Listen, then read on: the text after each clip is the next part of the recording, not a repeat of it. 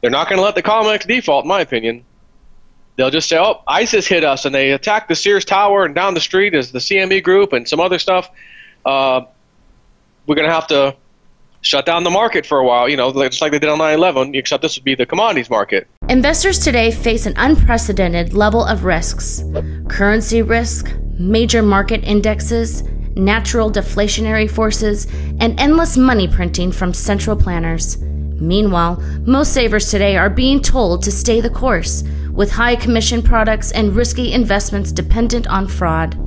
There is another way forward with peace of mind investing, a financial strategy with 4 key principles: safety, income, currency risk, and finding cash-gushing value investments. Learn more about these financial strategies at fmtadvisory.com/income. Hello, everyone, and welcome into CrushTheStreet.com. We got a returning guest today. His name is Joe. He is from Tampa, Florida. His YouTube is JSnip4.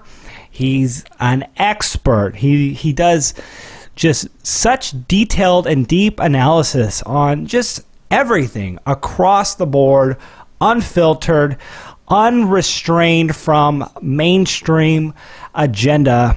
He's here with us, and we're going to have a great conversation today. Joe, thanks for joining me. Hey, not a problem. Glad to be back. Joe, there's been a lot of craziness in the markets. There's been craziness with terrorist attacks. We have had the most recent terrorist attack here in Brussels, Belgium. We got a lot of things going on, and I just want to get your initial thoughts on, what has been going on in Europe, and, do you think this was a false flag event? Could we call it a false flag event? Maybe like San Bernardino or even what happened in Paris. Let's get your thoughts on this. Well, keep in mind, they're linking one of the masterminds of the Paris attack to this. They sure are. So I recall watching a video that was surveillance video from one of the bars in Paris when the attack happened, and they slowed it down. Whoever downloaded it slowed it down so you could see kind of slowly but surely what was happening on the scene. And it shows a lady outside of the building, and the front door is pure glass. You can see right through it. Excuse me. And she reaches into her purse, grabs a metal, somewhat cylindrical object, throws it through the window, thus breaking the window, and smoke comes out of it as that's happening, and then she runs inside. So that makes me say, when I see something like this, it does make me want to question it. And when they so start what's saying, the implication of that? I'm sorry, I wasn't 100%, sure what the implication of the lady doing that. Well, to me, if you're just having lunch or dinner or whatever at a restaurant, a little bar or pub, why are you outside and then you reach in your purse throwing what appears to be like a smoke bomb looking device that is able to smash the window, and then you open the door? After it's smashed, you open the door and go in. So that to me implies they want to make it look like it's a lot of stuff happened. Bombs went off. There's shattered glass everywhere, like a bomb went off. But she just walks inside. There was some very fishy stuff about it. I also read that the metal band that was there playing at the concert where the main attack happened in France, he said there was 6 or 7 security guards, and as he walked backstage to get ready for the show, he says he sees this security guard that was in charge of the whole backstage area, and he says to his manager, "Who the hell is that guy? He's giving me the creeps. There's something wrong with that guy. I don't like him. Replace him. Get somebody else over here." And his manager tells him, "Well, I can't. There were supposed to be 6 others, and they didn't show up." So the guy wouldn't make eye contact with anybody. He was very suspicious and scary, like the way he was acting, almost as if he knew what was going to happen. You have 6 other security guards that don't show up that day? 6? Yeah. So, there's just some fishy stuff. The hard thing is we all have to play, armchair quarterback. And what we get usually is from CNN, Fox News, the same regurgitated video, the same 3 seconds, like this last one in Brussels that show the airport. They've got someone like sweeping view back and forth with all the smoky area. It's like whoever was taking the video wasn't concerned at all that a bomb just went off, and there might be more, they're showing a sweeping view on their what appears to be maybe a cell phone camera, left to right, back left to right, like just so you can get a nice view of everything. Now, again, if this is like an emergency situation, you're going to be running for your life or ducking and hiding. You're not going to be just standing there, moving a video camera around, whether it's your phone or a real camera. There's just some suspicious stuff. But when you look at the damage, yes, a bomb absolutely went off. There was some damage, So I don't deny that those things are happening, and it's really hard to say, is it a false flag 100% or partially, or because the other issue is they're bringing these people in.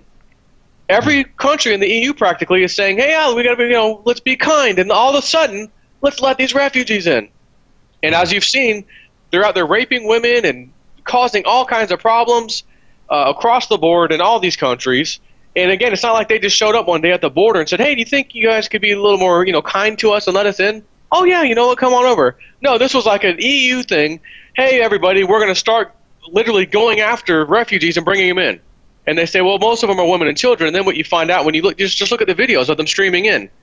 These are like what I would call fighting age men, young men. Yeah. So who's doing that? The government's doing it. So when we get attacked or they get attacked, they're linked to ISIS and they're linked.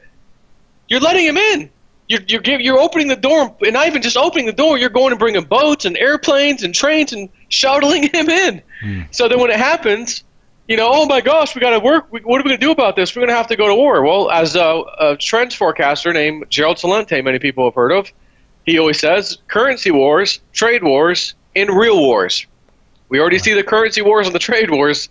So they're gearing us up for the real war. And they're going to make sure all Christians hate Muslims and Muslims hate Christians so that when it's time to pull the trigger, no one complains whatsoever, which is why you're seeing these terrorist attacks, and they keep using the word radical Islam, radical Islam, radical Islam, so that you just blanket statement Islam that they're all terrorists, they all just need to go, so that when they take you to war, and as Gerald says, when they run out of things to do, the economy's busted, they can't fake it and fudge it anymore. When they have to finally deal with it, they take you to war. It's so true. Well, obviously, no matter who it is that's doing this, people are actually dying and people are being hurt. So the people behind it, whoever's doing it, are bad people. So I want to ask you, what are the implications? You kind of touched on it, but what are the implications of, if it is a false flag, what are they trying to do? Where is this going? Is it a gun control issue? You talked about what Gerald Celente would say. Where is this going, Joe? Oh, well, in a case like this where it's something that starts in the EU and hasn't happened here, yet, they say, but once again, we've also brought in tens of thousands of those refugees here in America. And I did a few videos a while back and said, look, I got a sneaky suspicion Chicago might be the area that they want to go after. And no sooner did I say this, which I've said a few times, but I hear on the news, there was one of these recently immigrated people or whatever. They're riding around in a van in Chicago, and they yelled out loud, "We're ISIS and we're here to kill you." I said, I couldn't possibly get that right on accident. That Chicago's going to be a target, and then literally a day or two later, we hear on the news the police couldn't track the van down, but they said they were from ISIS and they're here to kill us, and then they sped off. Was there a reason you suspected Chicago? My personal reason, and I'll say it 100%, this is my opinion and my opinion only, but the COMEX group, right, the ones who run the commodities market, most importantly precious metals, which is traded on there, is out of Chicago. So the CME group, Chicago Mercantile Exchange, is in Chicago. So if, God forbid, if they had a problem delivering physical gold and silver one day, they're not going to let the COMEX default, in my opinion. They'll just say, oh, ISIS hit us, and they attacked the Sears Tower, and down the street is the CME group and some other stuff. We're going to have to shut down the market for a while, just like they did on 9/11, except this would be the commodities market. So shortly after that as well, I see that there's this protest out of nowhere right in front of the CME group. I said, I've never in my life seen anybody protest in front of the CME group. Who would even know to do that? The average person doesn't even know what this company is. Why would they all of a sudden? And then I trace it back to another protest group that's affiliated, once again, with George Soros. And front and center of the protest is, I believe, Bill Ayers, Obama's buddy from back in the day. So I find that very suspicious of what that has to do with anything. I almost felt like, are they setting us up so that later on, if there's an attack, they can blame it on a radical group or one or another? And I don't know, but I just felt like there's a real good reason, and that the reason is the COMEX market is run out of New York. Chicago. Chicago, right. Yeah, no, that's interesting. And, we know that there's definitely a lot of manipulation going on. We saw precious metals take off pretty substantially here in 2016, bottoming out over in, what was it, January 17th or something, 19th. And, what we've seen here as of the last week or so is gold kind of hitting that 1280 mark. And I know you refer to them as the club. The club just did not want gold to go over 1280, and actually silver too. I mean, silver's hasn't been allowed to touch 16. So any thoughts on precious metals here in 2016? Yeah, like you just said, they're off to the races, and you could just see the club doing everything they can to just stop the price rise. Gold's almost touching 1,300. I believe silver did touch 16 or 1602 or 3 or something like that, and then it bounces back a little bit. And then, as you saw, was it yesterday or the day before, this huge waterfall smash. Silver was down like 50 cents. Gold was down, I think, $40 or something. Mm-hmm. It was down to like 1230. It was just up to 1270-ish. So it's like again, it's like the same thing, the same reason. It's the end of the month. Oh, it's options expiration time frame, and they're just as if there's these people. Whether you're someone really hedging for some purpose, like a business hedging, you're a miner or something. Like you're really going to do that every single month at the end of options expiration. You're just going to flood the market with sell orders. Mm-hmm. Especially if you're a miner. If you're a mining company, you want the price to go up. You want more you want more money for the product. Yeah. So who in their right mind would hedge against it? Well, naturally you'd say, well, maybe a company that needs the metal. But the truth of the matter is, you look at the COT reports for the COMEX, and it's what they call the commercial category, which is simply the big banks. So why would there be a big bank hedging? There's no purpose. There's no point whatsoever. It should be a company that deals with metal, not a bank. So, I mean, the proof is there. It's blatantly obvious. It's there for anyone to see. But I do believe we have not, under any circumstances, seen the last of gold and silver. They did this last little smash down here recently. But when you look at the numbers, I think Silver Eagle sales, I believe I just read, the last record for January, or excuse me, the first quarter maybe it was 12 million sales, Silver Eagles. And now it's over 13. Yeah, now it's over 13 now. So there's already another record. It's like every single year there's a new record. Yeah. New record sales. So my question is, where is the club going to get this excess, demand and deal with it? And personally, I believe there's always a terrorist attack right around the corner when you need one to stem things or stop things from happening. Yeah. But if you read Cliff's High or watched his video recently, he talks about what appears like what he says from the data from his Webot report is showing like silver getting stopped due to it going too high in a given period of time, and then the stops are hit, and then it lets loose again, the stops are hit again like 2 or 3 times in a day. And he was quoted as saying, I think it's $1 move, which he didn't know. It's not correct. It's $3 for silver. So if it's a $3 move, I think in a 15-minute or whatever the window of time is, that stops are hit. And it doesn't matter if it moves up or down. But if it's a $3 move, they halt it for a little bit, and then they let it go again. When you start to see that happening, good night. Because I remember some old reports that, and it's mentioned out in the future, you're going to see silver moving $5 a day. And then when you think that's crazy, not too long after that, you're going to see $20 in a day moves. Wow. And it's been in the data for a long time, and I hate to say it, but when stuff is in the data in that report for a long period of time, it's almost like it's written in stone. It's going to happen. It's just in the future. It's hard to say exactly when, but I mean, just look around the world. Look at the sales. There more and more people are getting involved. So. Yeah, it'll definitely take some breaking of the manipulation for that to happen. And, I was talking to actually Trace Mayer earlier. This interview will come out.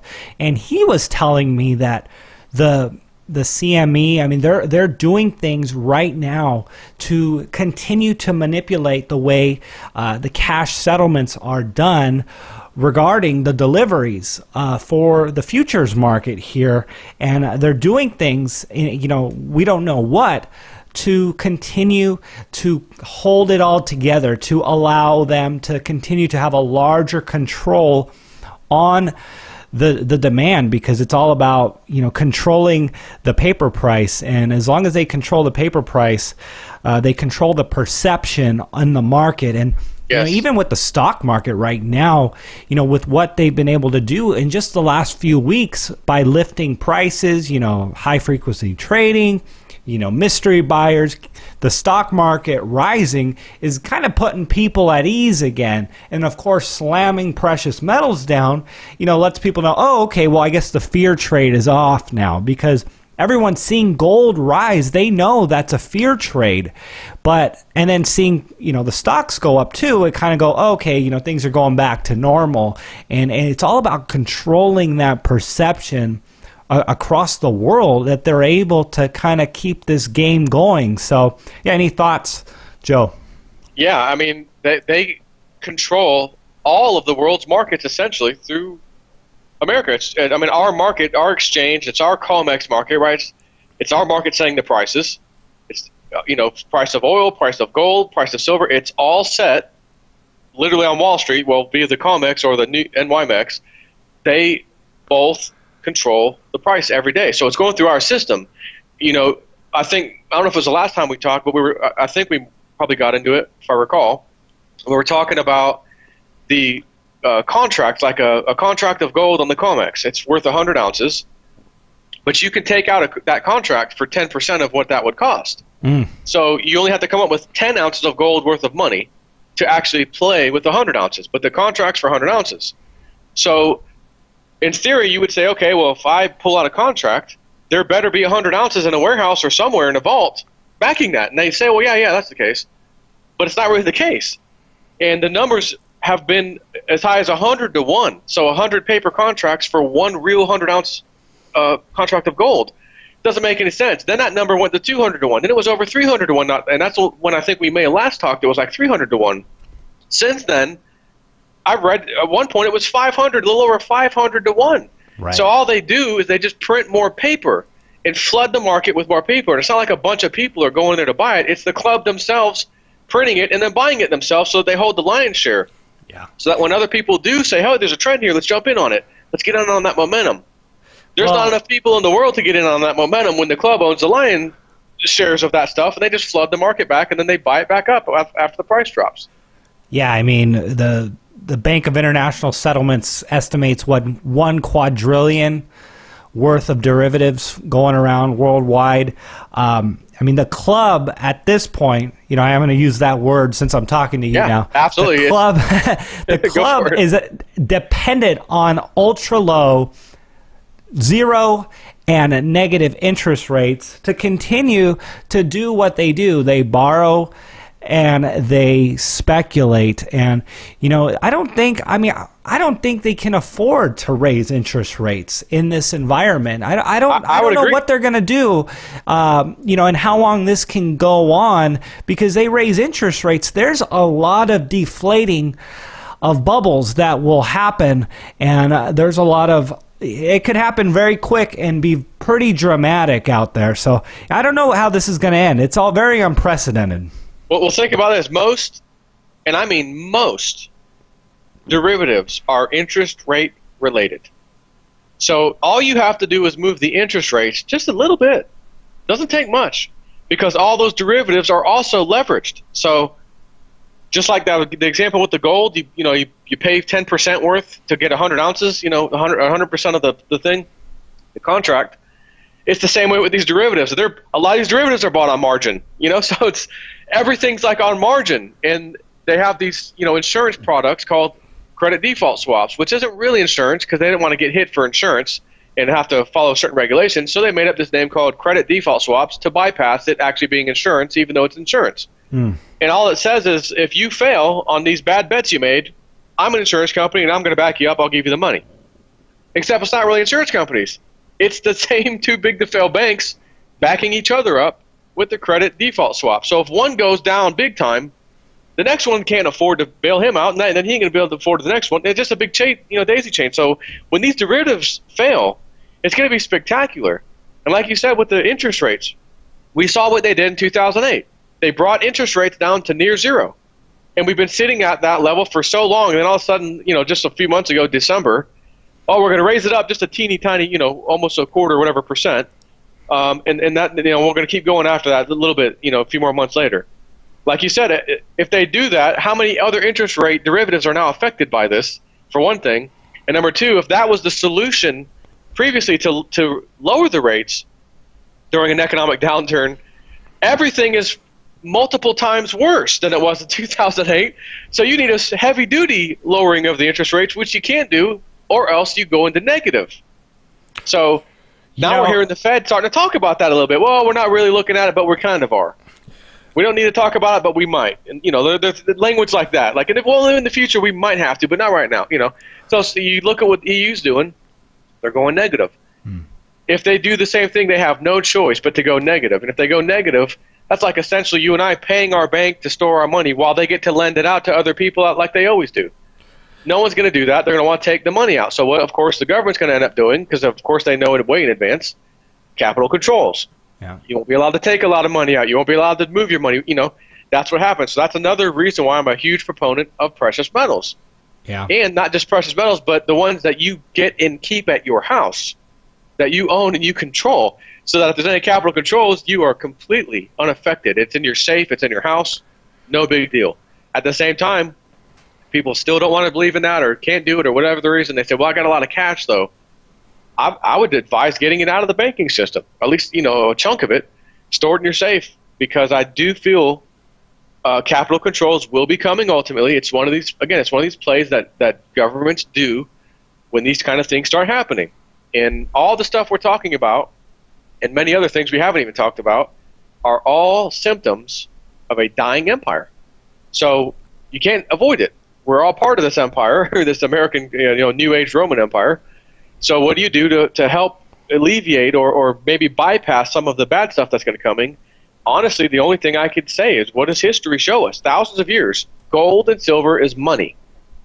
And again, you look at the cover of that 1988 Economist magazine, which is partially owned by the Rothschild family.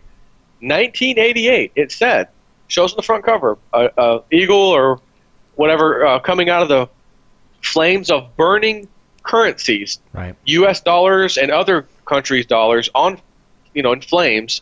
The phoenix, or whatever, rising out of this with a big giant gold coin around its neck, and then the title is "Get ready," something like "Get ready for a new world currency in 2018." So back to the terrorist attacks and all this other stuff, they're gearing us up so that they can have total control and usher us right into there. You're not going to have a say. You're not going to be able to say, well, let's vote on it in America. Nope, there's maybe a terrorist attack happened. They had to pass these new Patriot Acts 3.0. And as part of that, the Congress, they didn't read it all like they never do. And under the fine print, it says that we can make these agreements. The president can write an executive order, whatever, blah, blah, blah. And then the next thing you know, they're going to try to force us into this new world currency. And they'll blame it on terrorism and all this other stuff that, again, they allowed to happen, helped happen, or actually did it themselves. Joe, we talked about the club, being exposed to all these derivatives, zero interest rate policies, negative interest rate policies. So they're dependent on a rising market. And I know you've talked about oil, them allowing oil to go as low as it did. And it would appear that oil going up has had a positive impact on the market. Does the market need oil to go up? And I guess I'm asking, does the club need oil to go higher to lift the markets and for them to keep this Ponzi scheme going? Because it seems like the only way they continue to keep everything together is asset prices, financialized asset prices continuing to rise. Yeah, I don't think that oil has anything to do with as far as the broader markets, because if you look at the very beginning of 2015, that's when it started to go down, the price of oil.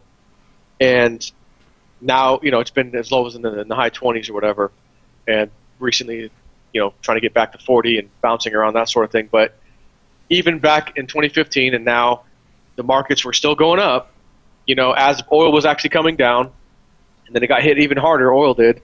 And look at, we're back up to 17,005, whatever, 6, 7 Dow Jones, so it's just they control everything. Not one of those pieces, whether it's oil or precious metals or anything, affects the rest of it because they control all of it.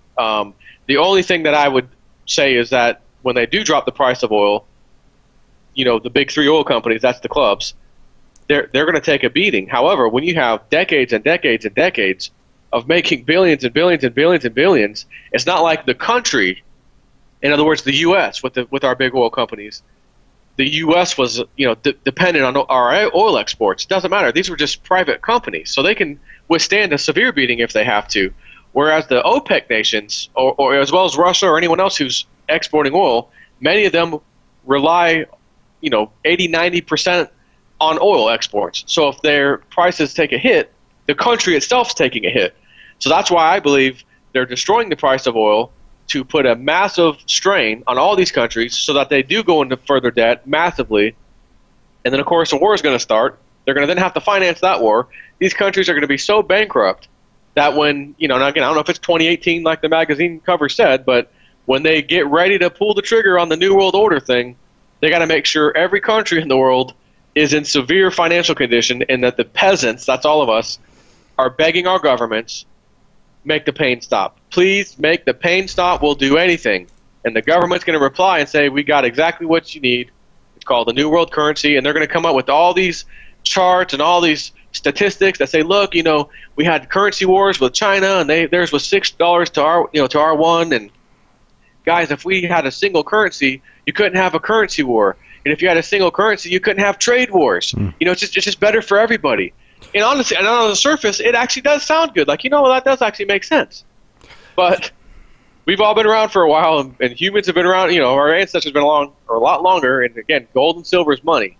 So the only way the club's going to make this work is if they tell the rest of the world, by the way, this new currency is going to be backed by precious metals.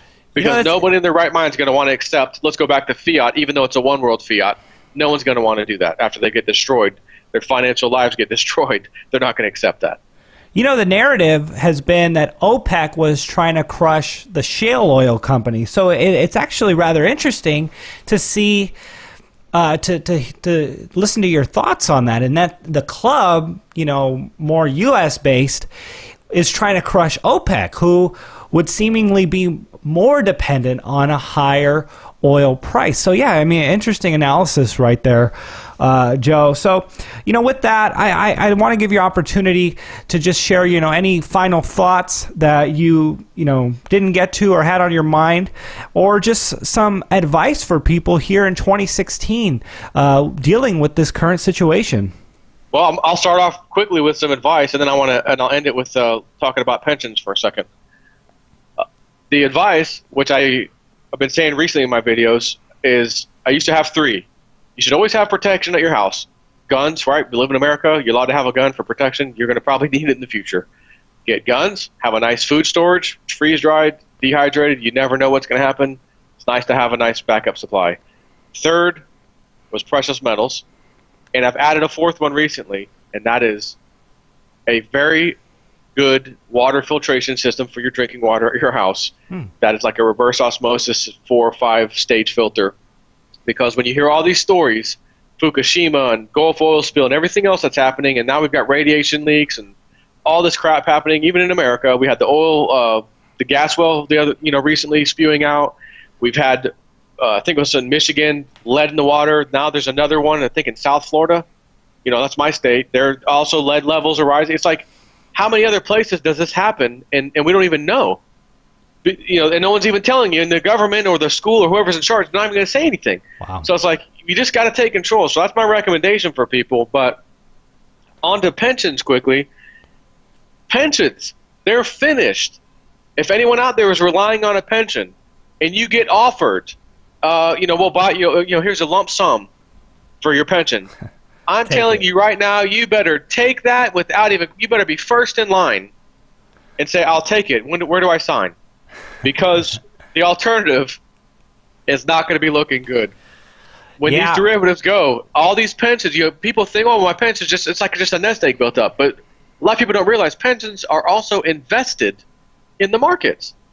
So if the markets take a dump, I mean a big dump, you are absolutely finished. And that's exactly what's ultimately going to happen. I mean, I was just reading this today. Sears strikes pension deal, prepares for the worst. Despite putting on a brave front for so long, even Sears Holding itself seems willing to admit there is a good chance the company does not survive its current struggles. Sears inked a 5-year deal with the Federal Pension Benefits Guarantee Corp to salvage the pensions of some 200,000 employees if it was forced to terminate the plan. Although the PBGC says the retailer is currently making the necessary minimum payments, Sears does not have enough assets left to cover the liabilities if it ended the plan. And let me tell you, it is going to end the plan. And if it does, the unfunded liabilities, just for them alone, is $76.3 billion. Wow.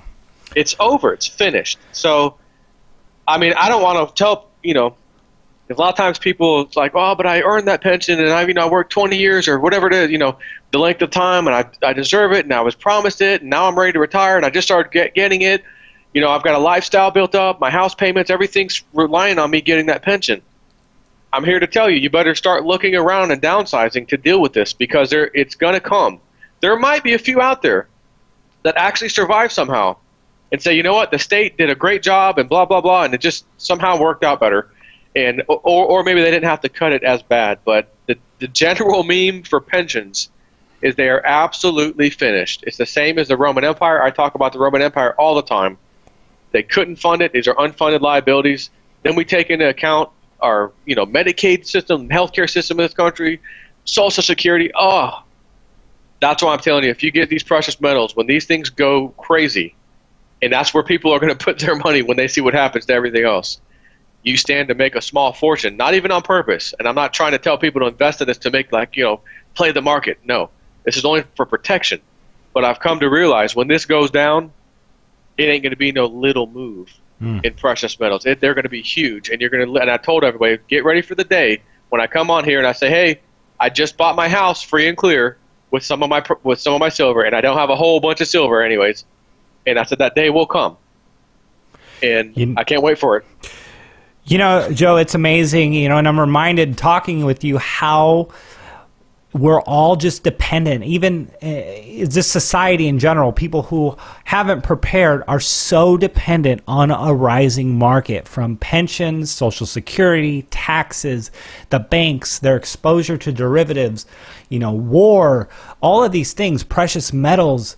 Everything is dependent now on these markets. And if what you're saying is to be independent and to get away from this dependency on that and to be ahead of it, so it is very, very good advice. Man, you really do point out that there are some major instabilities out there, and when this thing lets loose, it could be really bad. So I appreciate you coming on the show and sharing this information with us and just signaling the importance of this to people. So, Joe, if people wanted to learn more about you and find you, where would they go and what would they find?